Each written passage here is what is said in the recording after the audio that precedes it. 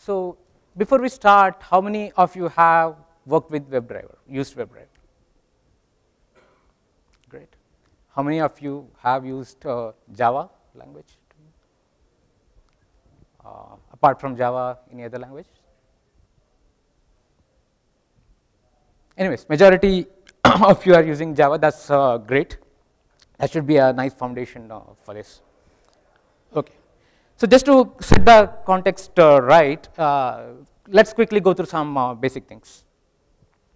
So you know you have WebDriver. So in this presentation by Selenium, I mean only WebDriver. We're not going to talk about Selenium 1.2. So Selenium WebDriver is an abstraction for our multiple browser implementation. Or instead of writing tests or automation scripts for each browser, you just write using WebDriver API, and then you can run it on any of the browsers. But ideally, there should be an implementation of WebDriver for the specific browsers.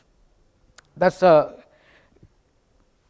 at this time, people write their automation scripts directly using WebDriver API.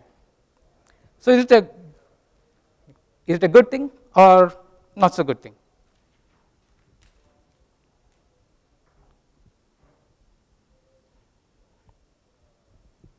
Then we have this famous saying: if you are using WebDriver APIs directly in your automation scripts, you are doing it wrong.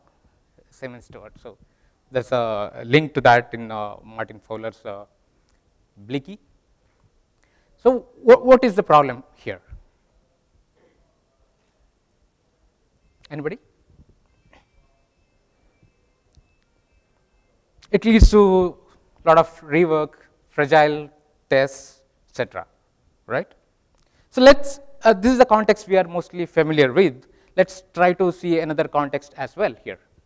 So here, say you have the automation scripts are written in JavaScript using WebDriver.js, okay, which in turn talks to a Selenium server using JSON wire protocol, which in turn talks to the browser. So that's how you can bind any language libraries into WebDriver. Another possibility is like the system in which you are running the script and the system in which actually the browser is running, they are different. So you want to send automation commands to another system, again through JSON wire protocol. These are the things. So if you look at this point, so one place developers are using the API, and you have multiple implementations of that, and you have also other language bindings trying to use this API. So it's kind of doing multiple jobs here. So any time when you design an API, the common issue you run into is the level of abstraction. Whether the API has to be fine-grained or the API has to be coarse-grained. So what are the benefits or disadvantages with that? If you go for coarse-grained APIs, developers will have to write a lot of code, right? So step 1, step 2, step 3, step 4, like that you'll have to do that repeatedly. On the other hand, if you go for coarse-grained API, it's good for developers for writing the automation scripts, but implementations of the WebDrivers will become complicated. They'll have to implement more. Or you might not be able to expose all the capabilities of the browser through the APIs because it's slightly at a high. So how do we solve this problem? Let's just take a look at here. So here you have the, this side, it will become more and more complicated if you make the APIs more coarse-grained. On the other hand, developer will want a very APIs. So this is the problem. So how do we solve this problem? It's a very famous saying, right? Any problem in computer science can be solved just by adding another layer of indirection. So instead of everybody directly relying on WebDriver API, you develop a small library on top of WebDriver, which could help a developer to write better code. let's quickly start with a simple example of usage of WebDriver. Then let's see how we could implement that using JEB library. Okay. Then slowly let's convert our code to more idiomatic style of JEB, how you should be ideally writing JEB code. And then let's build upon that, adding more patterns into that, like page object, and see how something, how the entire environment has to be developed. So let's quickly go through this. Okay, this is a simple WebDriver script. So I'm not using anything related to JEB here. It's totally a WebDriver API usage. Just the difference is I have written this in a Groovy file, not Java, just to make things simpler. You would see the usage of APIs, WebDriver, and I believe what we are trying to do is very much evident from the code. Just to note here, at the top you would see grapes, grab, etc. Right? So instead of, to run this program, you would need the Selenium jar. And here I am trying to use Firefox driver, so I would also need the Firefox driver jar. So instead of creating a Maven POM file and putting the dependencies there, I'm directly putting that content over here. So you would see at grab, I'm exactly giving the the Maven group artifact and the versions here. So what it will do is it will download these libraries or jars and make them available in the class path. Let's just run it.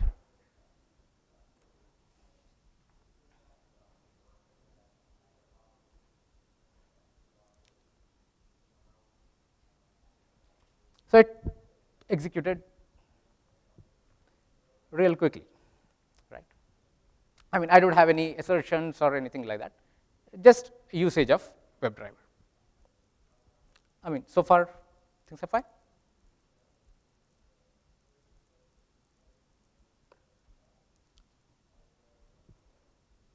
Now, yeah, please.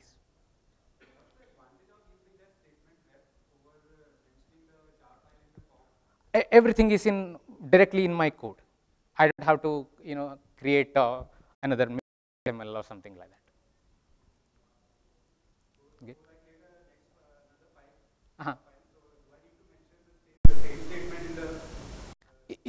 If you have script 1 and script 2, if you are running them independently, you would have to mention that.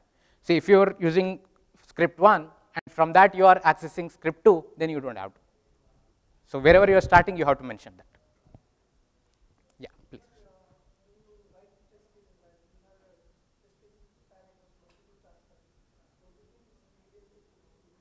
No. I'm not, say whenever you are running your entire test suite, so you would be using some dependency managers and all.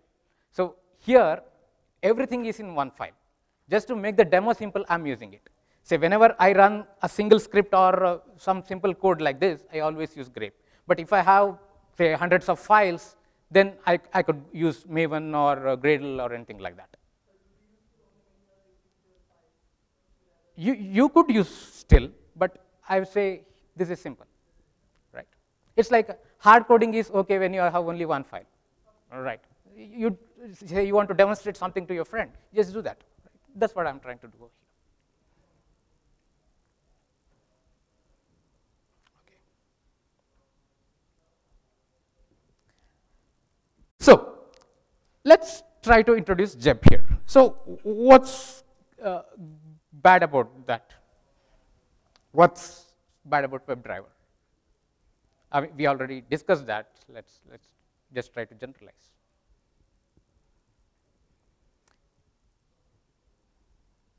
So let's take a simple example. Say you meet your friend in the conference and you ask him, how did you reach here? So what's the answer will be? Came by public transport or bike or car, whatever, something like that, right? Instead, if he answers like, okay, I opened the front door of my house, I stepped out, then I, stepped, I climbed down the staircase, then I got into road, then I walked till the bus stop, then I got a bus. How do you feel that? Not so good, right? Is it the way we interact? No. So in the same way, we, the developers, want to interact with any APIs at that high level. We don't want the APIs to be so dumb, that too in 21st century, right? So that's the problem we are trying to solve step by step. So let's see how Jeb could help. Let's introduce library Jeb here. So Jeb is a open source project which is written in Groovy language. Groovy is a dynamic language on JVM, so which compiles into class files, and later you can execute them on JVMs. And also it's a Apache v2 license, so you could grab them, make your own changes, commercial friendly, right? And the latest version of Jeb is 0.9.3. It's very close to 1.0. So 1.0 should be out somewhere this year. And the API is quite stable, and typically not much changes are expected in 1.2. So we have been using WebDriver. So the gateway to WebDriver API is WebDriver class. So you get an instance of WebDriver class, and then you start using it. Similarly, the gateway to Jeb API is browser object, so which is in jeb.browser, which wraps around WebDriver. So instead of talking directly to WebDriver, now you will talk to Jeb, and Jeb in turn will talk to WebDriver. So this is how you could do it. So you create a new instance of browser object by passing a driver object. Okay. Then you want to go to visit some URL, right? So you can say browser.go, and you could give a URL. Now, hard coding things is not so good. That's what we just, the people told about, right? Because if you want to use a URL, a driver in multiple places, right? You want to use the same driver, not the different drivers. Or say you want to change the driver. Instead of Firefox, you want to use Chrome. You would want the change to be in one place rather than in multiple places. So this is how you do it. The configuration file is named jebconfig.groovy, and you put them as a Groovy DSL driver, and you could create. So here I'm creating a Firefox driver. So any customizations there you could do. So here I'm trying to make sure that when the Firefox window opens, it's maximized. Then I return the instance. Similarly, you could create a Chrome driver and return that. Okay.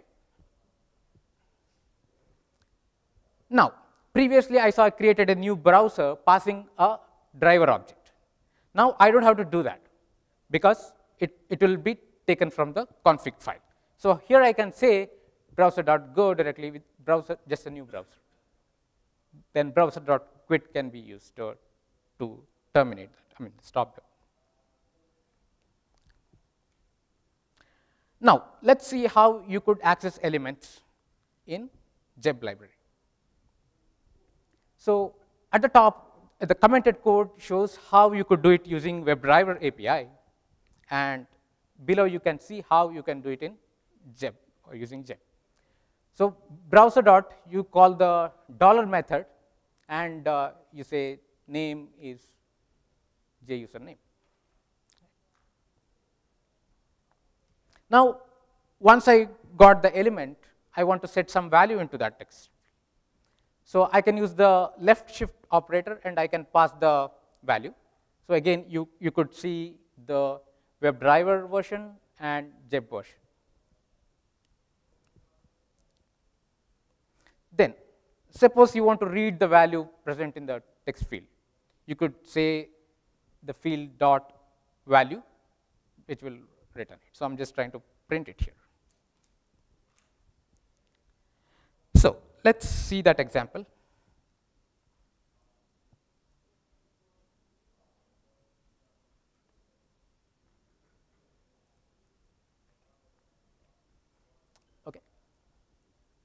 So my configuration is already present in zip config, which should be placed in the default package. Now here you could see additionally I am including zip core library as well in addition to Firefox driver. Then I am creating an instance of browser.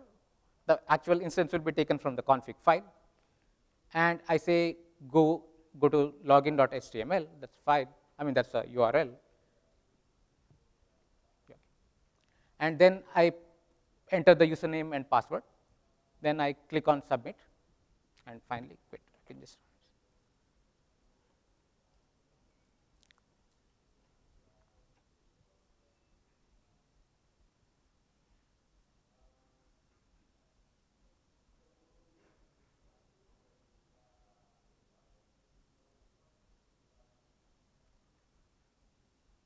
okay, that's complete. Yeah, please. What is that you have achieved by doing this instead of doing the WebDriver? Right. It's the same number of code. Exactly, you are right. So this is not the end result. We are just starting with. So instead of directly giving you this is the perfect way to write zip code, I'm slowly transitioning you from WebDriver API to zip API. Now let's see how you should ideally do it in zip. Okay. So this is just to get you familiar with zip.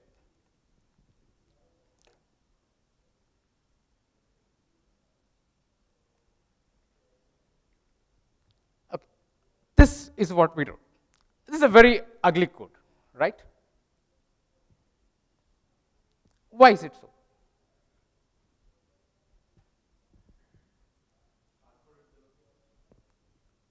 Yeah, that's one of the I'll come to that. Yeah. Apart from that, just from the API usage perspective.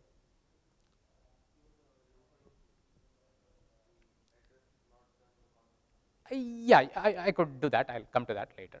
That's fine. Apart from that.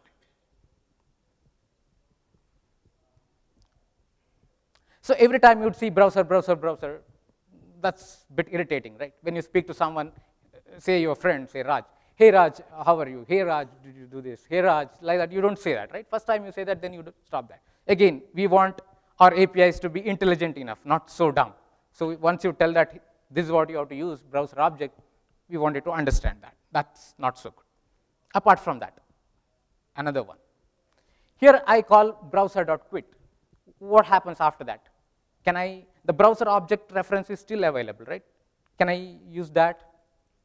If I try to say browser.go once again, what would happen? It will give some error, right? It's, I mean, illegal state sort of exception you will get. So, but still you can do that. That's not so good thing. So how we could improve that? So again, the API provides a static method called drive, wherein you can pass a block of code. So drive will create an instance of browser and run the code block within that context, within the context of the drive. So once quit is called, you don't have the browser reference anymore, and you can't do any silly things there. So does it look better than the previous? Yes or no? Okay. So this is exactly the point he mentioned. So we have hard-coded the URL. We don't want to do that. So we may want to run the test in multiple environments where the base URL could change, right? So you put the base URL in zip config file, and when you say go login.html, it will be appended to base URL. Yeah.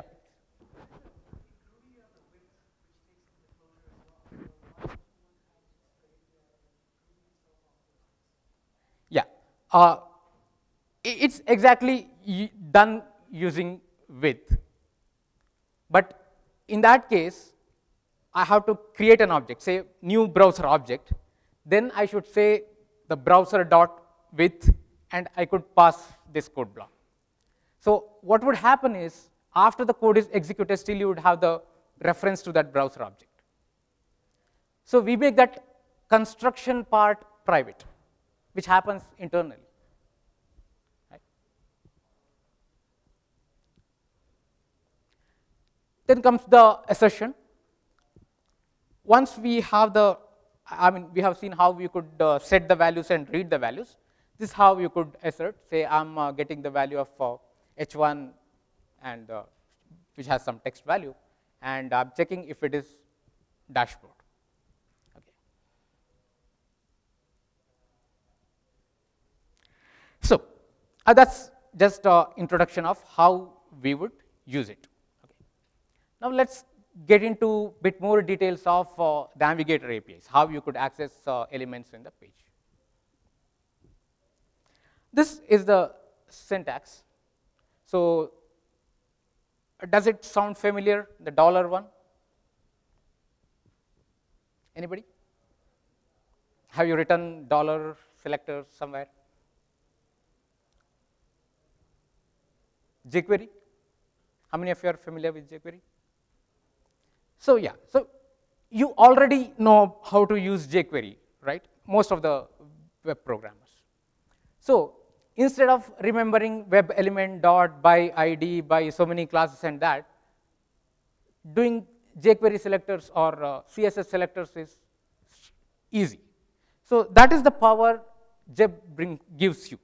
So you could write CSS selectors or jQuery selectors using the dollar method here. So first argument is the CSS selectors. Then you could say index or range. We will see more examples and some attributes also. Let's get into the examples. So this is the page snippet you have. So you have a bunch of H2 elements. So I try to select H2 and say get the text of it. So there are 4 H2 elements here. So $H2 will select 4 elements, right? Then dot text will get the text, the content of the first item in that. That's how your jQuery API would also work. Right? Then I'm trying to give a index value here. So I would say $H2 and 1, so which gets the first one, 0 and 1, right? Now I try to get the size of that. How many H2 elements are there? It gives 4. Now I want to fetch multiple ones, not just one element. So I can provide a range operation here, 0, dot, dot, 2, 0, 1, 2. 3 elements will be accessed. So which returns a list of that. That's a bit of a trick in Groovy here. I use star dot, which is equivalent to iterating and getting that value and collecting the result and returning it as a collection. I mean, a list here. Here I have added the duration attribute, okay, and I'm trying to query by where duration is 5, and there are 2 elements in that. Here I'm trying to get an H2 element where text is something. So I'm not going by ID or name or anything, by the content. That also you could do. So it's similar to attributes. So whenever you give text as an attribute, it will take the content, not the attribute. Also, you can use sort of regular expressions. So there are some built-in options available, like contains here. I try to get all the H2 where text contains O. You would see the first 2 contains O there. Page objects where O is uppercase. So if you want to include uppercase as well, you could do I contains.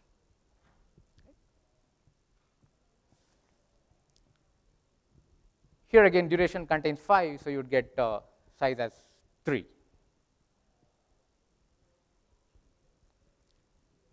So finding the child elements, you could do by I'm selecting div.languages, which selects the outer div there. Then I'm trying to find all the elements with class.jvm. So what would be the result?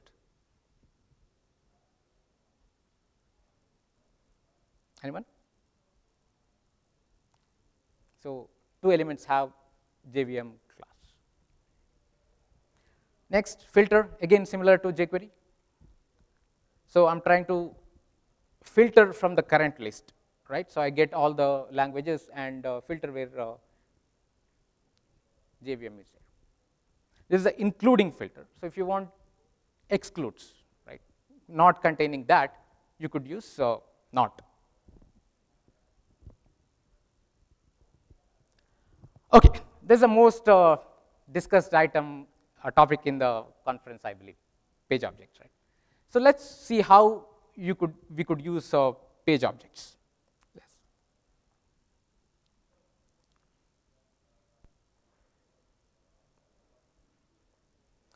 Okay, so this is the code we just saw previously. Let's just ensure that it works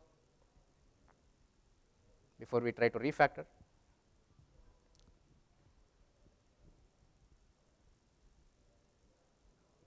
Okay, it's asserted it's complete. So first thing is we need a page object. So let's create a page object, say login page.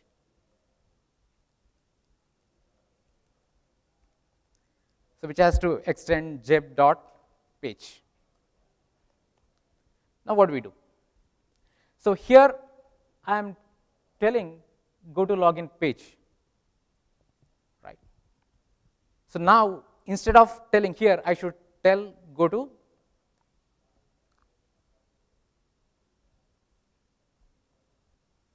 login page. So how do I do that? I should put the URL here. So URL, I make it internal to page. So even if the page URL changes, the change has to be in one place. Okay. Next, what do I need to do? I have to move all of these elements inside the page. So which I can do, say static.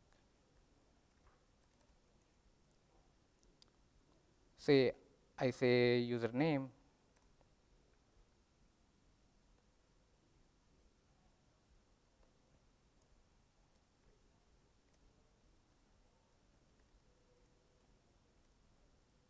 I use the same selectors, but I just move it inside the page. Submit, is it required? You could put.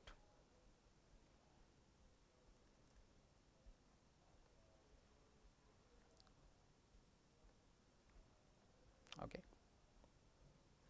Now, what should I do? Should I access username, password, submit within my code here, or something else I should do? That will be still, it will be kind of a getter setter.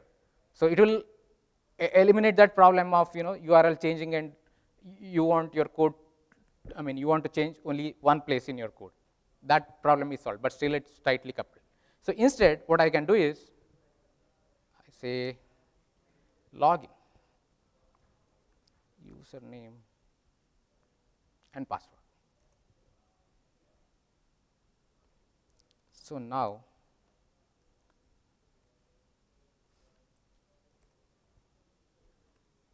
or we could say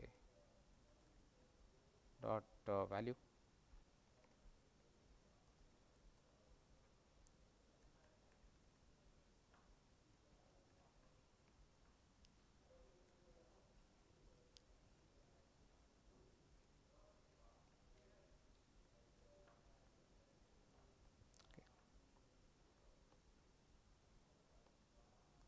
Instead of doing this, I say login.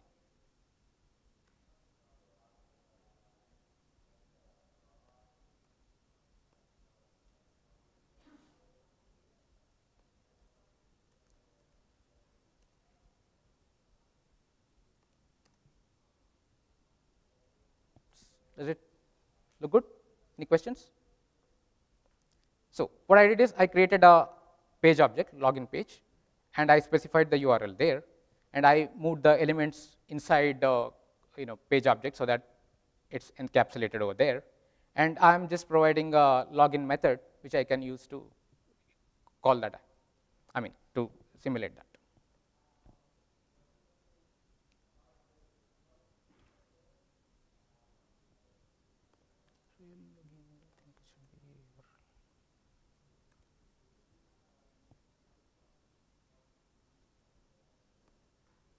Oh, sorry.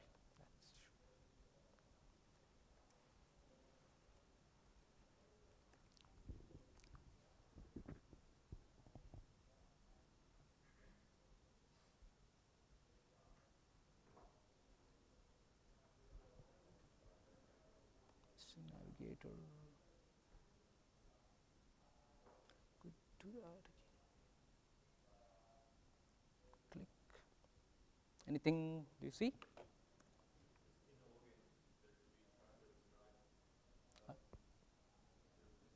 The call? Need not be. Yeah.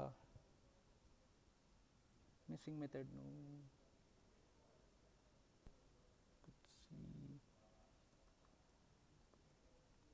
see.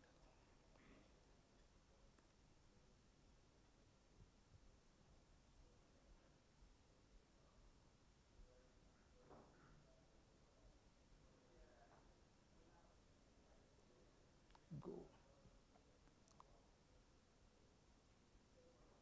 Where is go?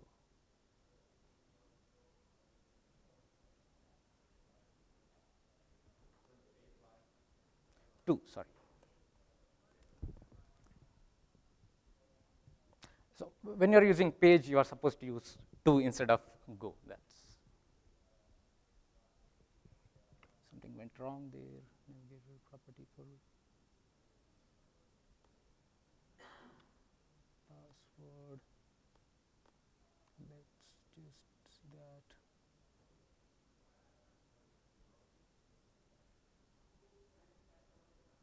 Submit dot click, right?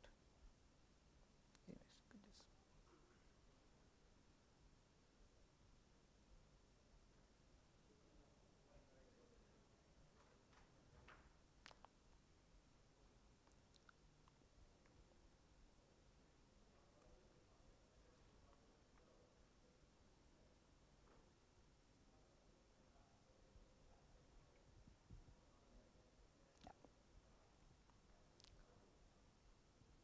So yeah, that's what you could do. Now, when you log in, the page changes to another page, right? So let's just create another page object.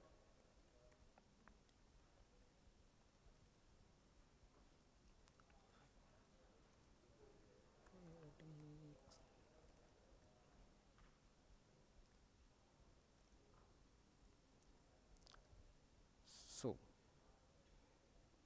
here we want kind of verification if it is really at that page or not. So at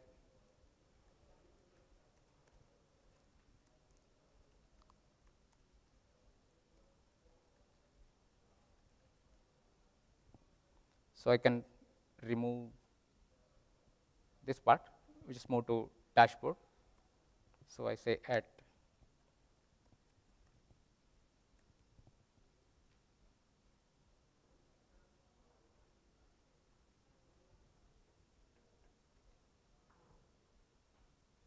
so that's complete. So the assertion is now moved to the page itself. Similarly, I can move this text also. I can put a placeholder similar to username password. I can say some heading or something. Then I can say heading or text. We could do that as well. Content.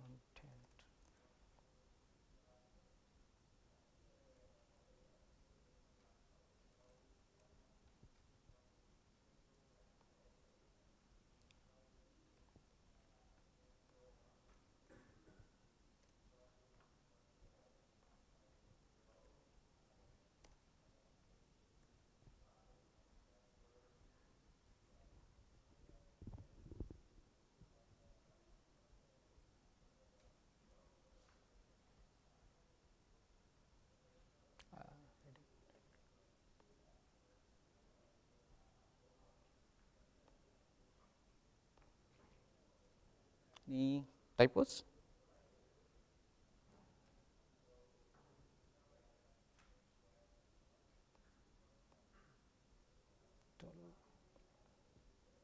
Anyway, that's still possible. Let's move on.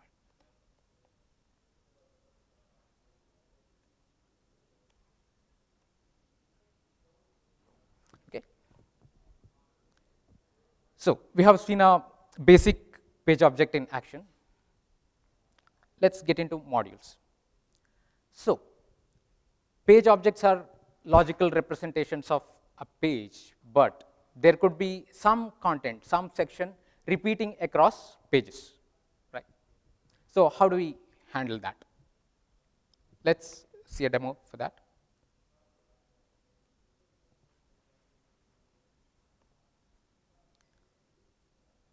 So here I have taken, yeah, dashboard. You may have the heading same, the search, you may want to use it across the pages. So let's see this. So for the reusable section, what I do is I create a module by extending module class. And similarly, the way how I created a page object, similarly you create the contents for your module. Then the similar way I provided a login method within the page. I provide a search method here, wherein I pass the query, which will set the text in the text box and click enter, press enter. Now, how to use it in the page? This is the page where I want to include that module. So within my content, I say search bar, that's a variable what I want to use, and I say module and the module name. Is it clear? Then this is a result page I am using. So I say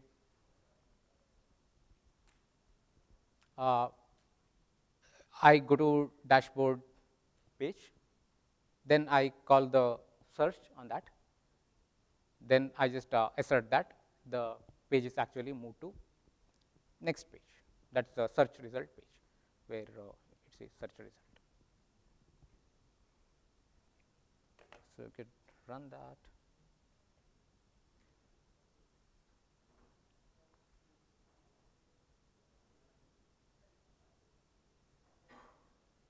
Okay, it's complete.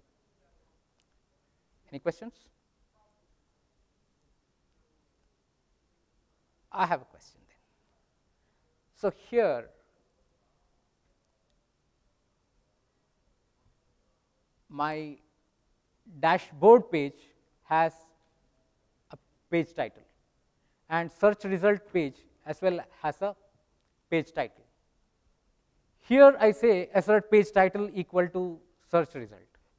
How does it know which page title to be called in which page? So in the previous example, what I did is in the page demo, right, we said go to login page. Then here we said at dashboard page. So browser object, what we saw earlier, that maintains which is the current page. So here when you said login page, it knows you are in login page. Then when I call login, there is nothing called no login method within browser, right? It is present in the page object. So browser knows which is the current page object, and it delegates that responsibility to the current page object. So login is delegated to current page, that is the login page. Now when you say at dashboard, it calls this verification. So now it knows that dashboard is the current page, right, or instance of that. So when you call next heading, it should go and call the heading of dashboard. But in this example, I have not used it, I have just commented it. Then how does it know? If you look at, yeah, if you look at the module definition, I created search box. Along with that, I specified to and a page object. That means when I click on that, which should be the page you should move to. This is one of the practices people use, right? A page object should return which is the next page object upon click, right? So due to this, it automatically knows which is the current page object. Instead of one, you could pass multiple values as well. You could pass a list as well. So what it will do is, now you said to search result page, it will call the at assertion on that. So if title is not dashboard, something else, maybe due to an error, it will skip that and go to the next element you passed here. that's allowed. So it will go one by one from the list, and it will check this at assertion. If it is true, it will set that page as the current page object. Otherwise, it will try to get the next one. So that's, so whenever you say at, there is a explicit assertion made. So if there is no page object, something like that, it will fail. Okay, let's move back. That's one of the example where we saw one content repeated across pages. Let's get into another example. Anything repeating here? The rows are repeating. It's the same, structure is same, right? List of some values. So you could use modules to solve this problem as well. This is how do you use it. So record represent a single line or a single row here. And here I have created a kind of template which using Groovy closure. So I pass an index, and the row is what is, everything what is in the row is will be in a TR tag. Within TR, you have multiple TDs.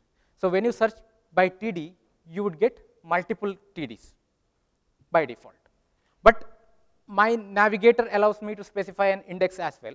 So if I pass 0, I would get the first one. If I pass 1, I would get the second one. Then I need the columns of that. Say I'm trying to get here product code and price. I just call this with multiple different index, right? Column of 1 will return the first TD. Column, sorry, it's the second one. First one I just put the serial number. Column of 2 will return the, so you could just say, so I'm just index 1 and 2 is what I'm taking. Price, and I'm trying to convert it to integer. Now, how do you use it in a page? So I have a page called a product page, which has a URL as usual, and within content. So previously I gave a variable name, then I told module and the module class, right? Here I gave module list, and I gave the module class, which is here. And then this is the row selector. If there is only one, you don't have to give that also. I mean, if you're directly, if this is directly selecting, you don't have to give anything. In my previous pages, there was only one search box. So if I give some ID of that search box, it should find it. In this case, there are multiple rows. So I need to tell that module which is the current row, right? So this will select all the TRs and put it into a list called products. Let's just see how you can get the values actually. So you say you go to product page, and product contains all the rows. So I say products.each, I'm getting product.product code and product.price. So a product is a variable I give here, it's okay. So while iterating the current element. So any questions here?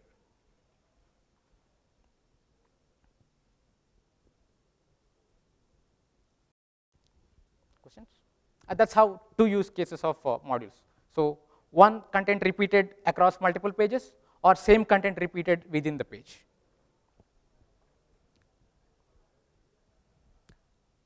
Next thing is how to wait. Why do we need wait? Anybody? Why do we need a waiting?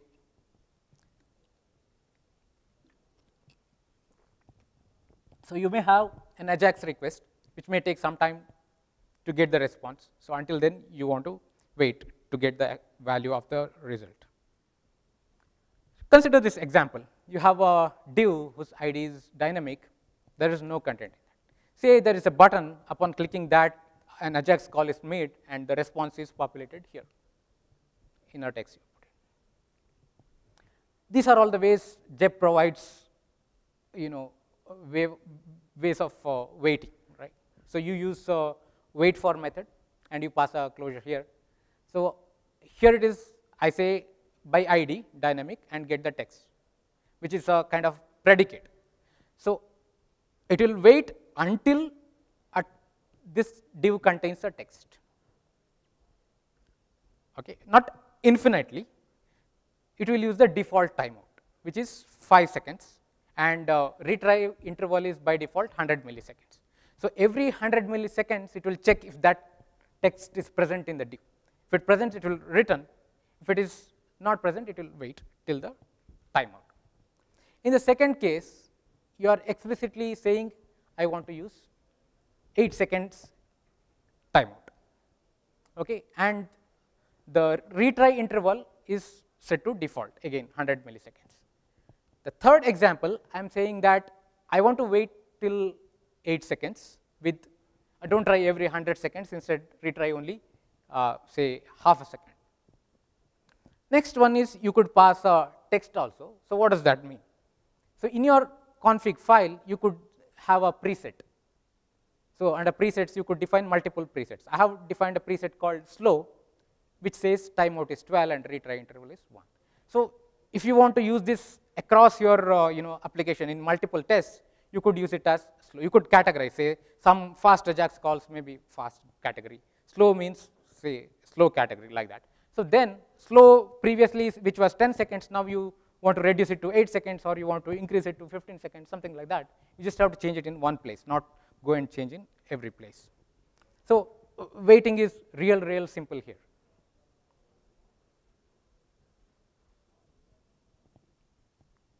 Let's see, we saw how the JEB API can be used from the trivial example to very practical page objects, modules, and wait, and so on, excuse me. And now let's see how you can really integrate this in a, say, continuous integration environment or so. So JEB provides these integrators. So typically, you may want to write your test in JUnit and call JEB APIs, could be, or these are the options available. JUnit 3, JUnit 4, and testng is available, and also Spock is also available. So I'm going to just give a demo of Spock API. So if you are using Groovy, typically you would end up using JEB, which is quite a good testing framework, which is again on top of JUnit 4 runner. So this is a sample Spock specification, like similar to JUnit you can consider. So JEB provides a base class, JEB reporting spec. So it helps you to capture the screenshots. So I just create one called sample JEB spec. So this is how you define the specifications here in a very descriptive way, or specification. It is not a test, right? So you can give the description here. It need not be like a regular method.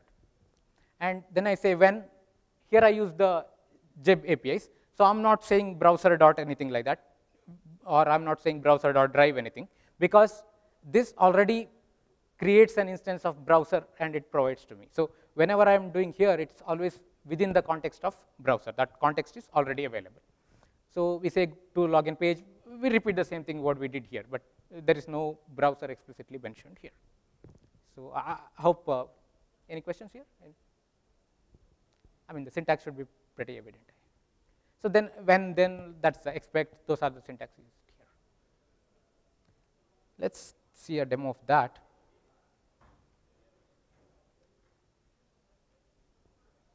So I'm using Gradle here.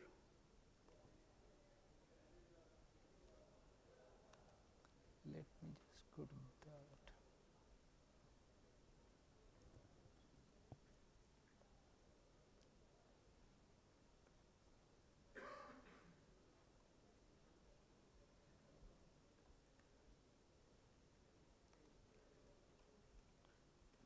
Let me just put Firefox.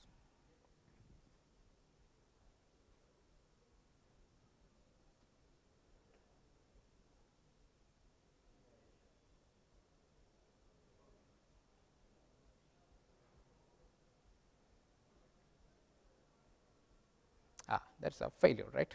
So let's see what is that.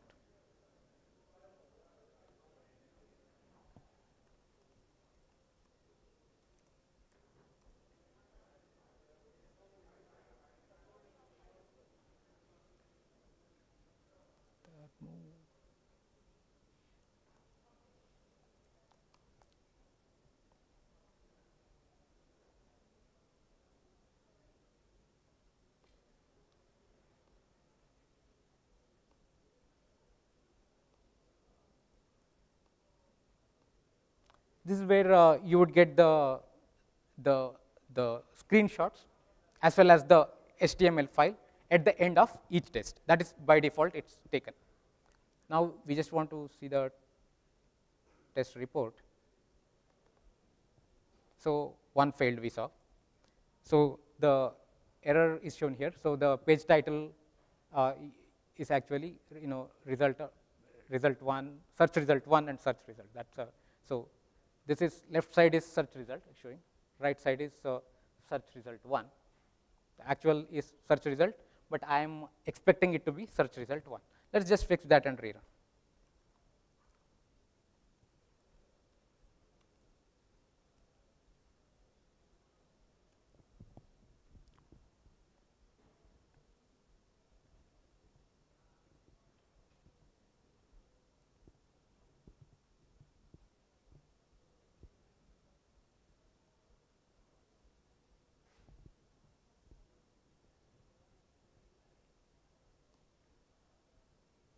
So it passed. Now everything is passed. Let's say you want to take the screenshot in the beginning also. Right now, if you go here, the reports.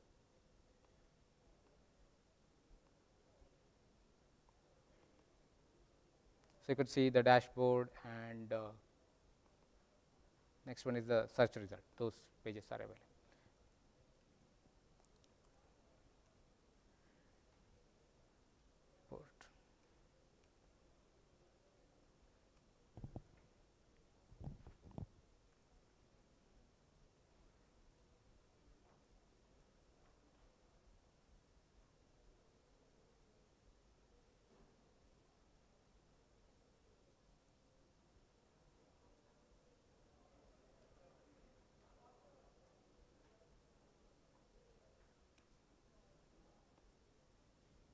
You could see there is a page before also, which I just put it in one test. So wherever you want, you can just use report, or you can use a pass a string, which is the group. So it will create a folder and that kind of structure for that. And I'm using Gradle here. I can run it with the multiple tests by configuring it in Gradle. I'll say test.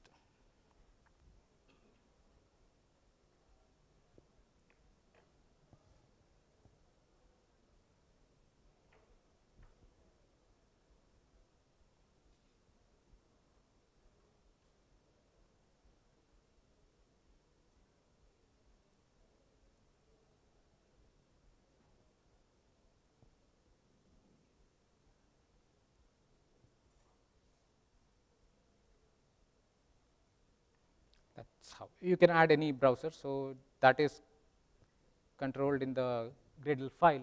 So you could add which drivers you want, and you may want to add some dependencies and all. So there are few. These are the templates I took directly from the Jeb. There is a sample Jeb repository. There is a sample Gradle. There is one for Maven also. There is one for Grails if people are. If you are using Grails, that's much easier to do than this. And I have used this. I mean, all the patterns what we learned, we put it in this. That's how you could define. One more point I missed here is I used it stepwise, so that the tests are executed in the order. So I may want the login to be done first, and then the rest of the things in this order. Or say you could also put it as say before running the entire test, you do a login. That's also possible. Depending on how your use cases, you could configure it that way. So you have setup and teardown for each test. So setup is executed before each test, teardown after each test, and setup spec is executed once for the entire spec, and teardown spec after all the tests are run. So, so by default, what happens is the browser session is maintained for the entire. I mean, if you use stepwise for the entire spec, it is maintained. Otherwise, all the cookies and all will be deleted after every test. So your login session will not be retained. So you could customize it the way you want.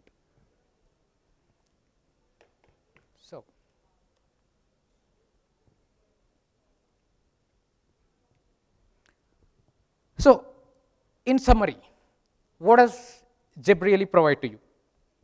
So WebDriver API is available to you. You can still, you can get the instance of WebDriver and you can customize if you want. In addition, say 80% of the case you use Jeb, and some specific case you really want to control through WebDriver, that is still possible. Nobody is preventing you from doing that. So you still have the power of WebDriver. You know, learning jQuery selectors is pretty easy compared to learning any selector APIs. So in no time you can learn that. So all people would already know that. So that's another part of it. And page object patterns are set right away, so you don't have to reinvent the wheel. Then the power of Groovy. So if you know a bit of Groovy, still you can, say in a complex situations, you can write a lot of templates and more reusable code, something like the closures we used in that rows and all. So that would be another benefit you would get. So with all these, Jeb should be a very good, candidate for developing test automation. So, I mean, I'm not telling that everybody has to use Jeb or something, but using plain WebDriver might not be a good idea. So you have to develop something on top of WebDriver. So Jeb has all the good practices of that. So most of the cases, Jeb should cover pretty well. Right. So any questions? I have the references I've put and all the code examples what I've used. I've already put in the GitHub.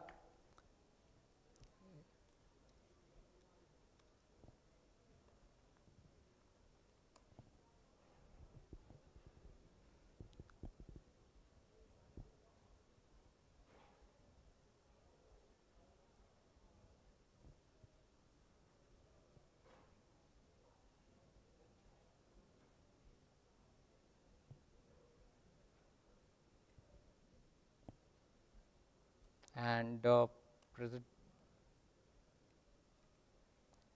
presentation slide will be available in my slide share.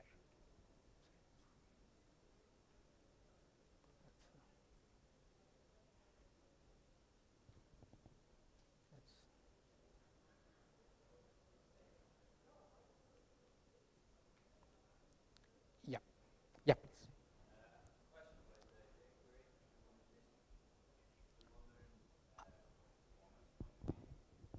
I'm sorry, I didn't hear. Uh-huh.